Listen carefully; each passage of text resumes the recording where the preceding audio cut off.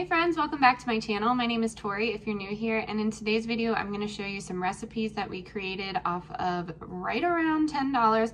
We are a family of 4. I eat vegan, my husband eats the standard American diet, and my children eat whatever we give them. At least we try. If you have toddlers, then you know. So we went to Walmart and spent $10 and got super creative in the kitchen. We did not get any meat, but if you wanted to add meat to any of these meals, you absolutely could. Frozen chicken is pretty inexpensive, as well as canned chicken, canned tuna, canned salmon. I think there is canned beef out there as well, so you could use that, but we are getting most of our nutrition from beans and vegetables. We log all of our meals into Cronometer just to make sure we are getting the vitamins that we need. The things that I didn't include in this are going to be some oils and some spices, but I figured we have some of that lying around.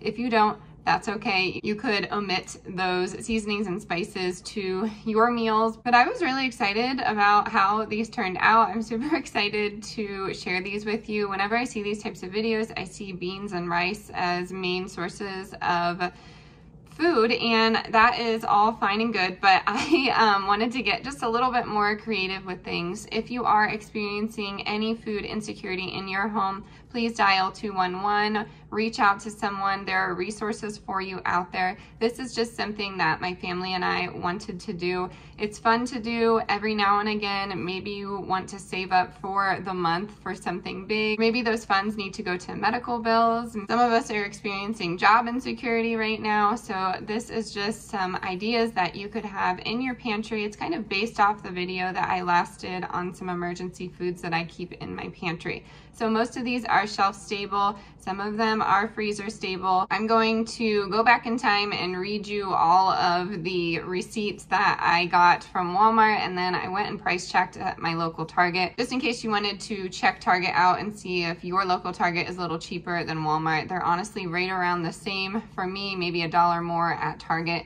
You could go to your local supermarket, although I did that, I price matched, and Walmart still came in cheaper. I'm lucky enough in my community right now, a lot of the people that are growing some agriculture around us have given us some corn, some squashes, apples, just really great things that we can live off of. So I'm excited to show you next week's video, and that's gonna be everything that we've been given. We're gonna get creative again and see what we can make with all of this amazing fall produce that's coming into our household. If you are new here, hi, hello, my name is Tory. I'd love it if you stuck around and hit that subscribe button. We make videos 2 to 3 times a week on just about anything: recipes, budgeting, Colorado life, family life, and we would love it if you became part of our family. So without further ado, let's get right into the list here, and then I'm going to show you some really tasty recipes that we experienced this week.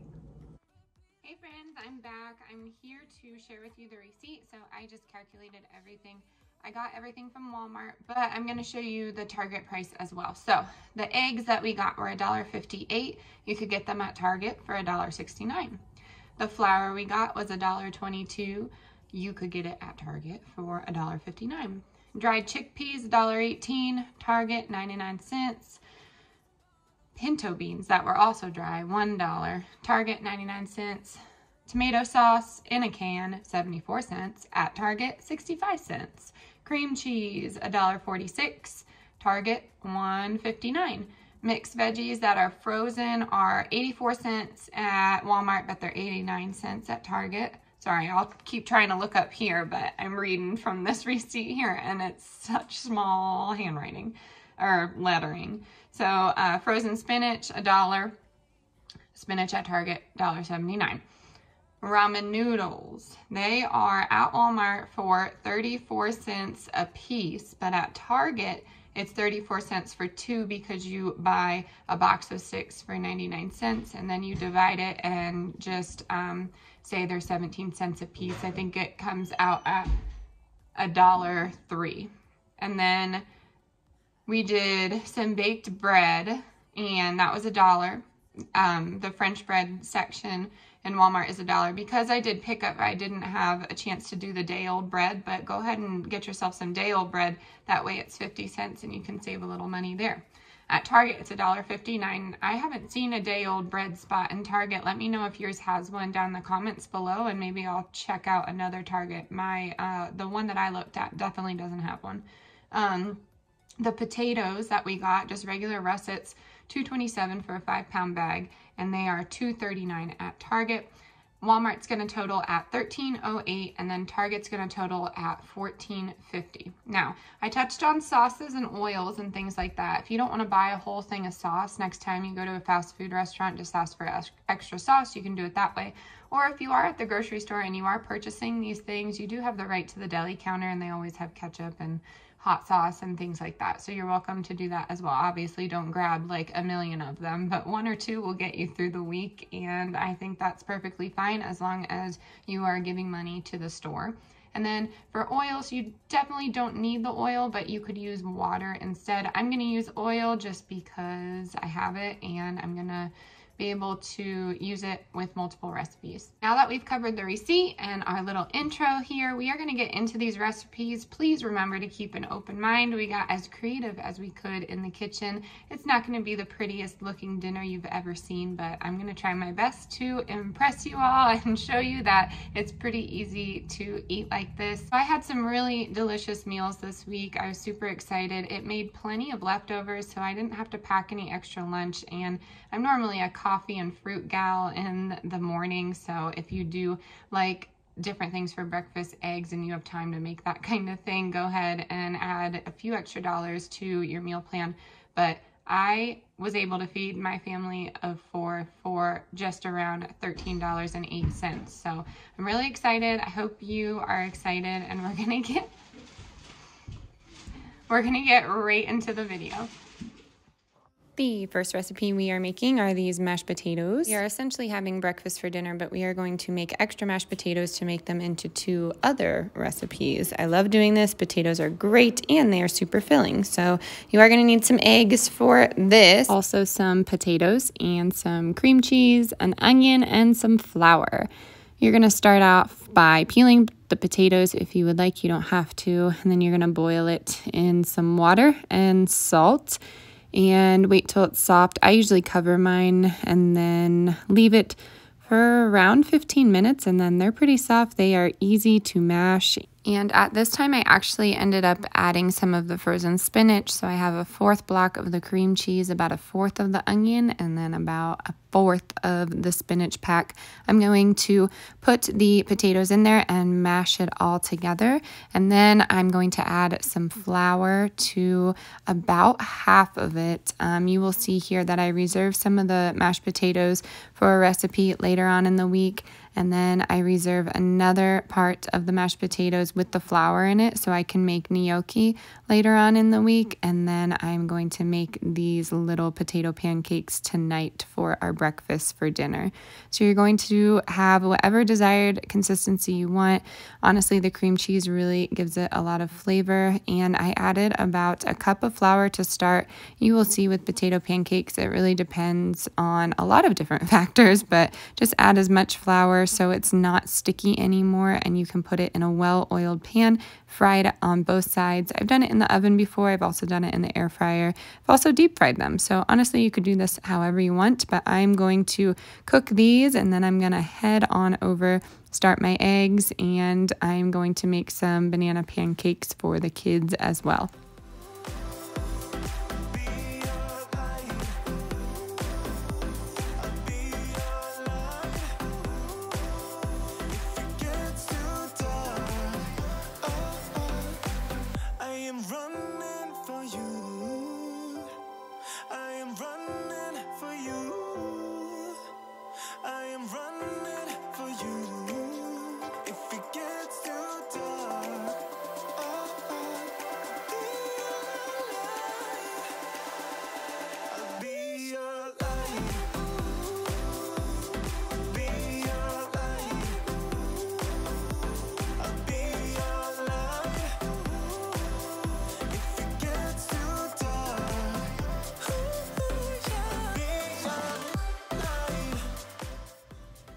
So I ended up going back after my family was done and making myself a batch. I obviously can't eat the cream cheese, so I made them without. They turned out just fine, same crispy, tasty flavor.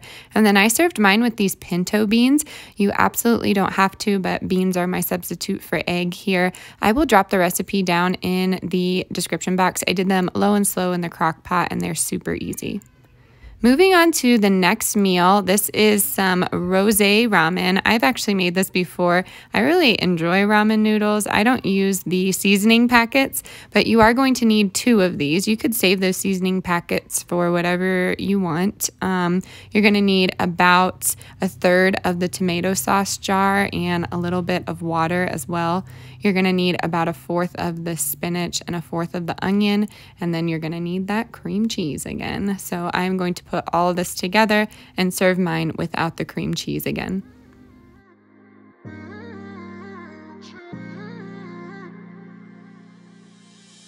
You were my best friend, didn't care about the rules, good on the weekends. I'll be in fools, drifting to deep space. So brave and so stupid, just like the movies. I was gonna stay in the fight with you, just thinking we would do this until we couldn't do it. So I'd say I added about 5 ounces of water. Now that everything's starting to come together, I'm actually going to add the ramen noodles now, and they come folded, and then I just unfold them when they cook and I flip them over. I'm going to cover it with another 4 to 5 ounces of water, add my seasonings, and then I am going to serve it up. This one is delicious, it's filling, and it's a crowd pleaser.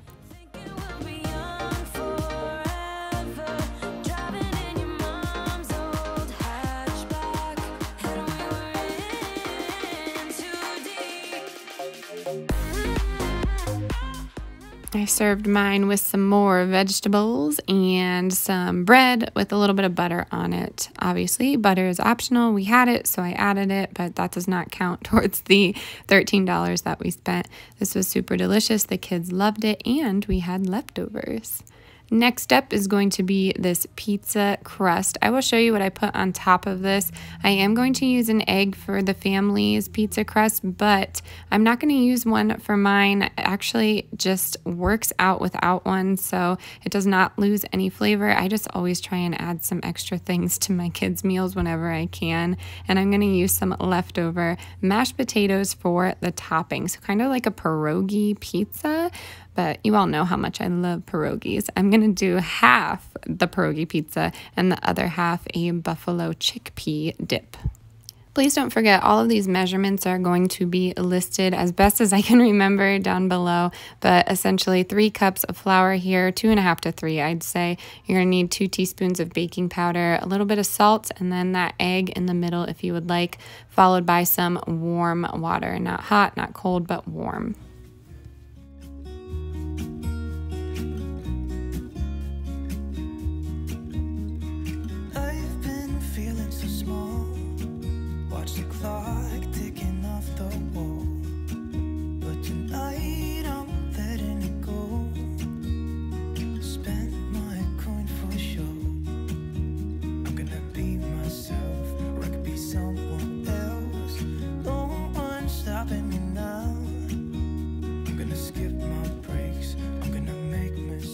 Next up is this buffalo chickpea dip. You could absolutely use chicken. Chicken's probably going to be a little bit more expensive than these 89-cent chickpeas. They are dried.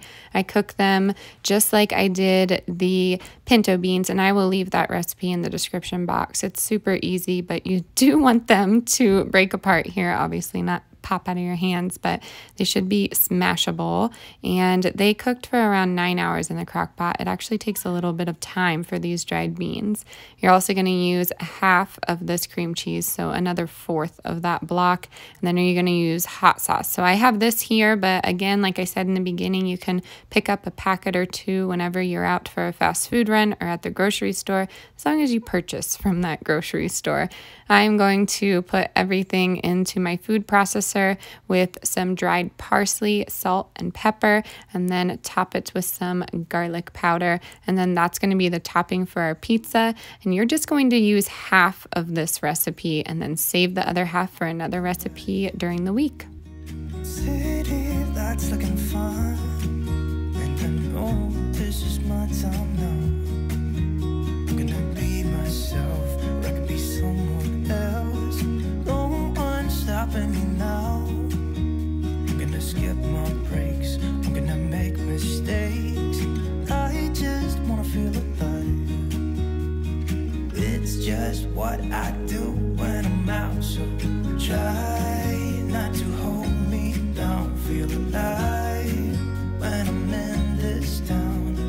Look at these beautiful stars. I wanna drive a faster car. Nothing can break me, no, nothing can break me. Try not to hold me down. Feel alive when I'm in this town. Look at these beautiful stars. I wanna take a trip to Mars. Nothing can break me, no, nothing can break me.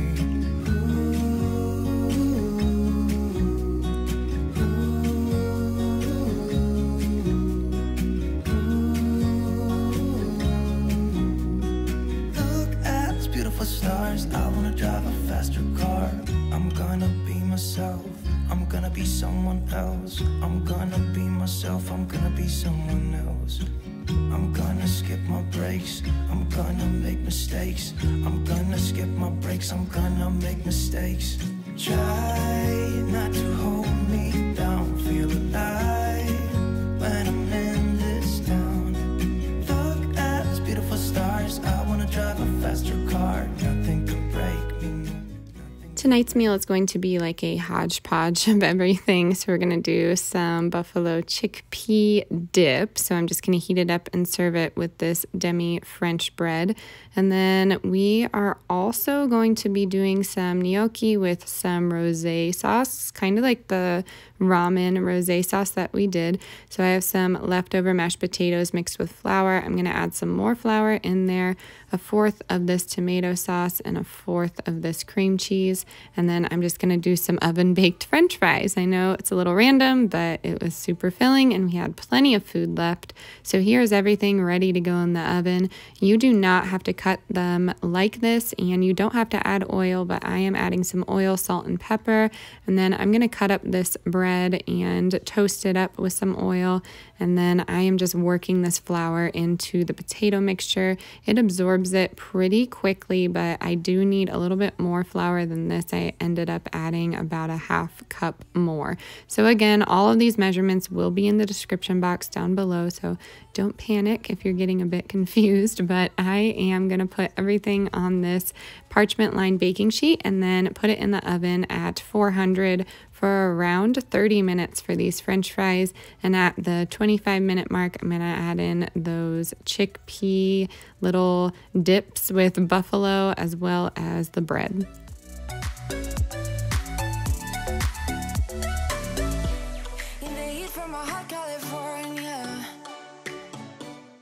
I have formed the gnocchi dough into these little logs, and then you just take a wooden spoon or a knife and cut them into the desired shape. They actually end up being cut one more time because we like our gnocchi a little smaller, but it totally is up to you however you like it. They're going to go in a salted pot of boiling water until they float to the top of the pot. Then they're going on a frying pan to mix in with those sauces.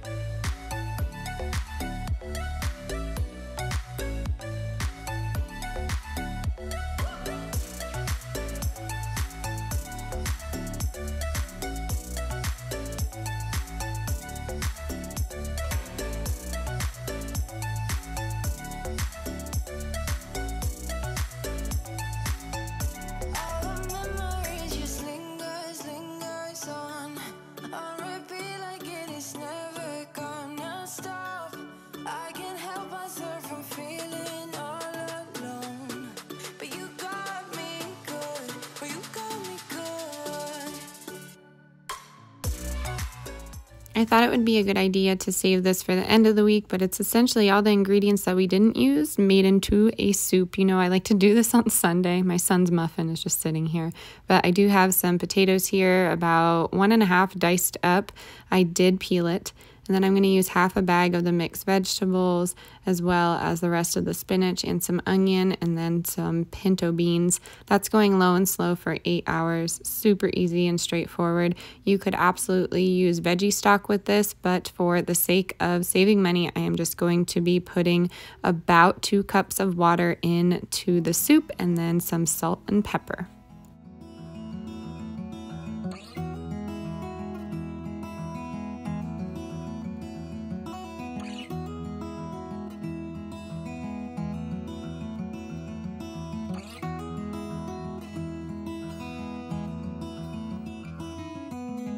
I know that you are having a hard time right now.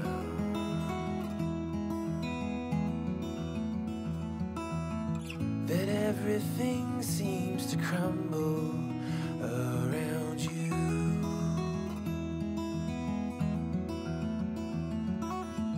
I know that you feel all alone in this world, but you have to put your trust into us. And for our last meal, we are going to have breakfast for dinner again, but we are having it in a quiche style. So on the stove, I have the remainder of our potatoes. I have some of the potato pancakes left over, as well as some onion, and then some coconut oil and some of the frozen spinach.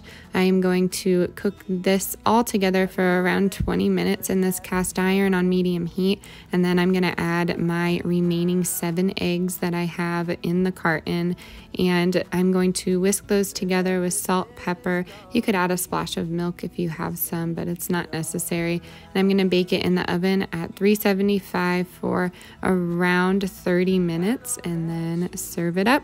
Again, my kids wanted some banana pancakes. I did forget to mention that I bought 1 banana for 19 cents at Walmart. That is not on my grocery list in the beginning, but that is just to make some easy pancakes. The kids love it when there's peanut butter or chocolate or banana or apple even in their pancakes. I did add a sprinkle of cinnamon, and then I ended up serving this all for dinner. We love breakfast for dinner. It's super cheap, super quick, and is a crowd pleaser.